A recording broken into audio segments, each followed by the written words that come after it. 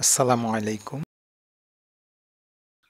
প্রমাণ করো যে এটা দিয়েছে প্রমাণ করো যে sin20 sin40 sin60 sin80 সমান 3/16। এটা আমরা সমাধান করব। প্রথমে লেফট হ্যান্ড সাইড উঠাই।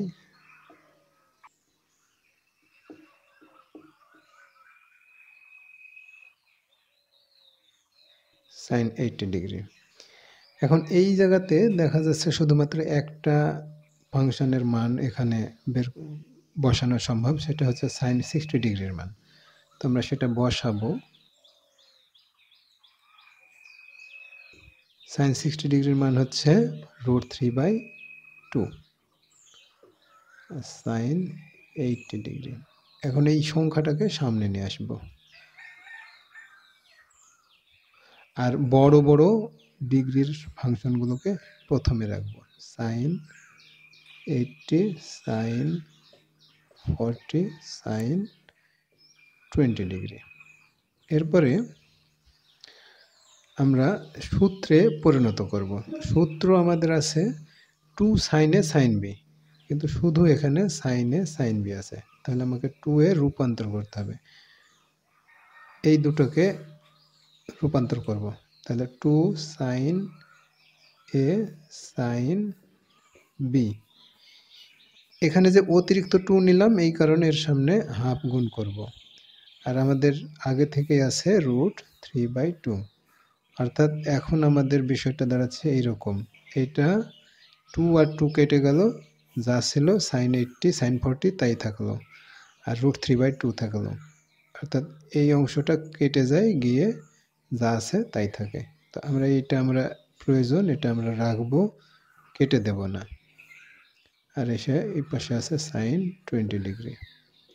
এখন এই টার্মটা গুণ করে দেব, √3/2 × 4, আর এই 2 sin a sin b এইটার সূত্র বসাবো। এখন 2 sin a sin b সূত্র বসাবো এই ফরম্যাটে। 2 sin a sin b সমান cos a - b - cos a + b। তো এটা লিখি, cos a, এখানে 80 হচ্ছে a, তাহলে 80 - 40 a - b - cos a + b, অর্থাৎ 80 + 40 আর sin 20 ডিগ্রি। এটা হচ্ছে আমাদের সূত্র ছিল। আচ্ছা, এরপরে √3/4 cos হচ্ছে 80 40 মানে cos 40 থাকছে, আর এখানে 120, আর এটা sin 20 ডিগ্রি। তাহলে cos 120 ডিগ্রির মান এখন আমরা বসাবো, √3/4 cos 40 ডিগ্রি। cos 120 ডিগ্রির মান হচ্ছে -½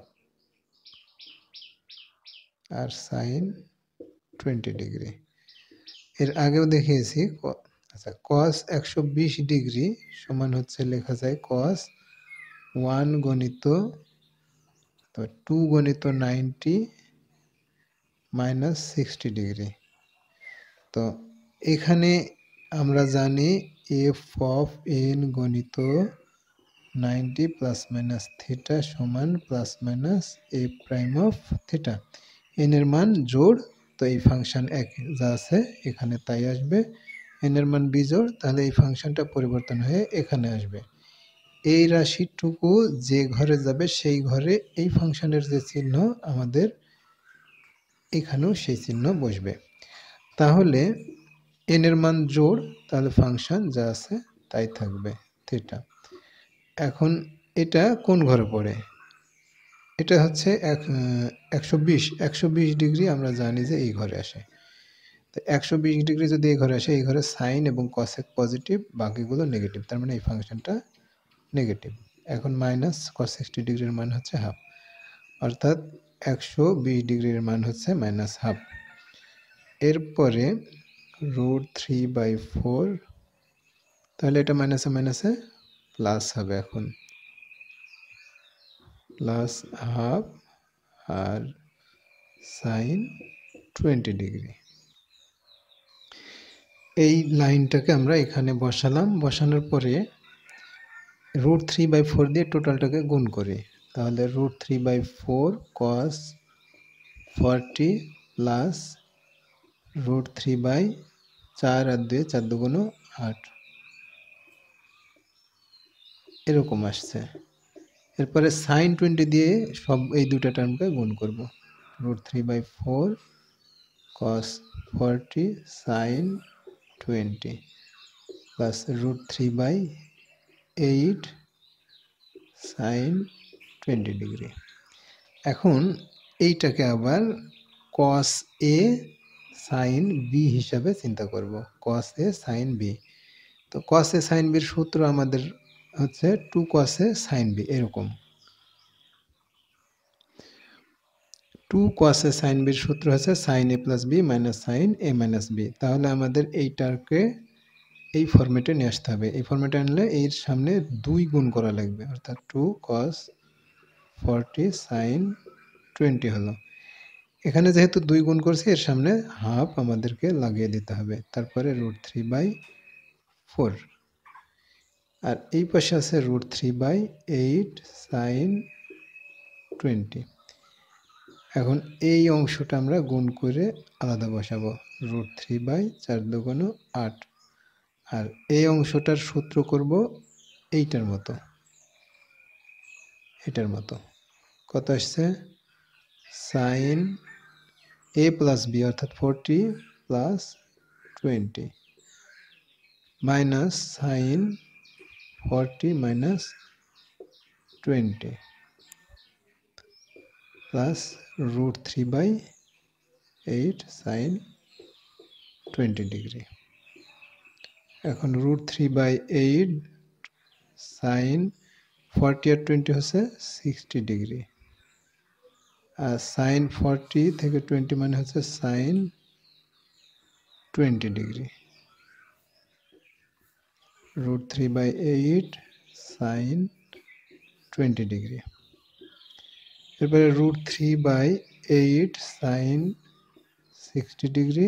√3/8 এটার সাথে গুণ করলে হয় sin 20 ডিগ্রি, অর্থাৎ √3/8 sin 60 ডিগ্রির সাথে গুণ করে পেলাম এইটা, আর sin 20 ডিগ্রির সাথে গুণ করে পাচ্ছি এটা।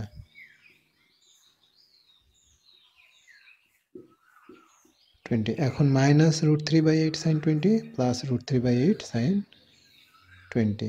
তাহলে এখানে থাকছে √3/8 sin 60 ডিগ্রি। sin 60 ডিগ্রির মান হচ্ছে √3/2। sin 60 সমান √3/2। √3 গুণ করলে √3 স্কোয়ার আর 8 2 16, অর্থাৎ এখন 3/16 পেলাম। Right hand side.